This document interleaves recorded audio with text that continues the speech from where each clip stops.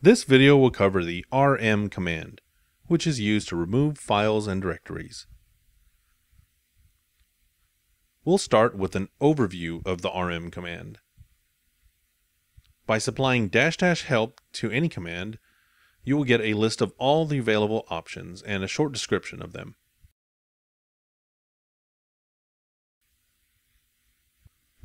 If we want a little bit more information, we'll use the man command. And here we'll get a full description of the command along with each option. The same options that were displayed with -- help are listed here along with some examples and a more lengthy description of each option, such as -- force, -I for interactivity, -r for recursive, and as most commands have, -v for verbose.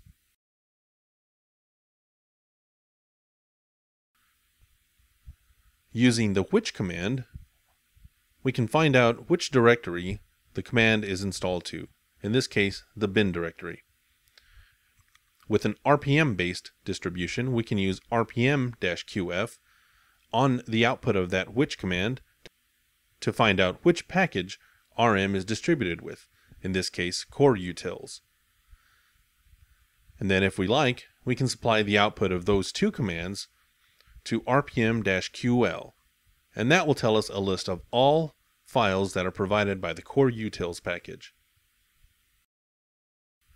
Next, we'll look at real-world examples of how to remove files. First, let's look at our directory. We have a few files and directories here to use in our example. We'll see that most of our example files start with the word file, followed by an integer. We also have a couple of directories, and later we'll look at some files that begin with a dash. Inside these directories are other files, file 1 through file 10. And later we'll look at removing these files as well. So we'll start out by simply providing rm with a -v, which stands for verbose, and I, which stands for interactive. This will cause the rm command to prompt you. And in this case, if we type in y and hit enter, that will confirm that we want to remove that file. And if we just call the rm command without the -I option, we'll see that it just removes that file without prompting. Next, we'll look at how to supply a range of file names. In this case, we're going to use the curly braces to tell rm that we want to remove any file that ends with 3 or 4. And we'll see those two files were both removed. And now we'll create another file called file8 with the touch command. And then we're going to supply another option, this time a capital I. And this stands for interactive once. And then we're going to use an asterisk with our option here.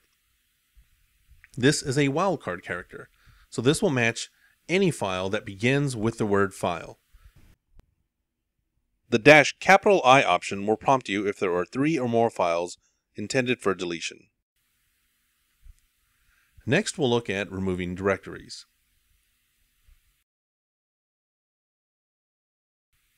Well, first we'll just try to remove that directory, and we'll see that we can't. And the reason for that is because there are files underneath that directory 1. Now we could go and remove those files with the rm command first, but if we supply the -r for recursive and the F option, which is force, we'll see that every file underneath directory 1 was recursively and forcibly removed. And in that case, we've been able to remove directory 1 and any object underneath it. This time, we'll use the same option, but instead of just supplying directory 2, we'll tell it that we just want to remove the items underneath directory 2. We've done that with a /*, that wildcard again. And this time, every object underneath directory 2 was removed, but not directory 2 itself. Next, we'll look at removing file names that begin with a dash. Now, if we just try to remove, in this case, the file name -foo, we'll see that rm tried to interpret that as an option. And in this case, we got an error because that is an invalid option.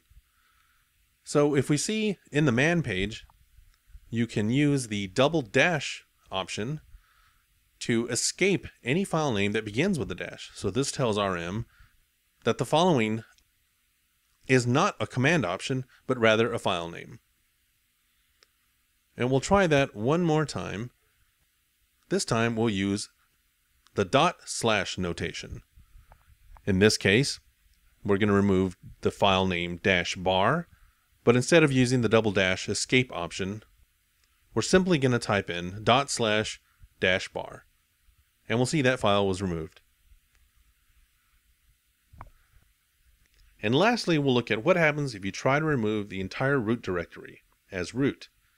So we're logged into this system here, and you'll see by the hash sign on the prompt that we're logged in as root. Now, I must say, do not attempt this on any system unless you know that it is a system that you can completely trash, which is what we're going to do here.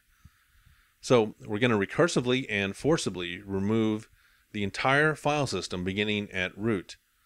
Now you'll see that RM is smart enough to say, are you sure you want to do this? So you actually have to supply an additional option, which is the no preserve root.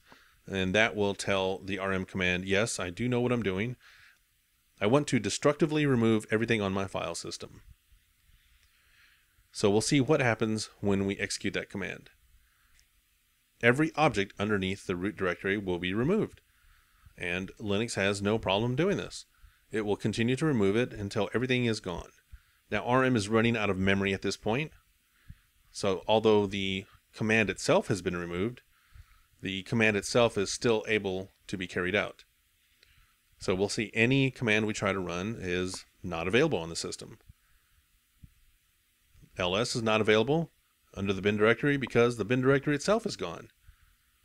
So again, we do not recommend that you do this to any system unless you have complete control over it. Maybe in our case, we used a virtual machine. If you would like to do that, it is OMG if you accidentally do this to, let's say, a production system.